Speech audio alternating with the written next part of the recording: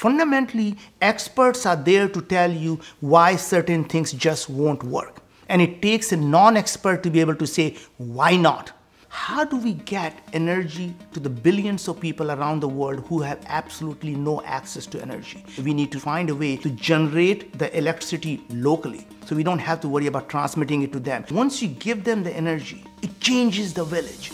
They will be able to find the jobs. They'll be able to do the things that they have never been able to done before. The people, the masses, don't have to migrate from rural areas to the urban areas and essentially become the population towns where they have to live in the slums. So you should never put a limit on what can or cannot be done. If you put a great mind to it, every problem can be solved.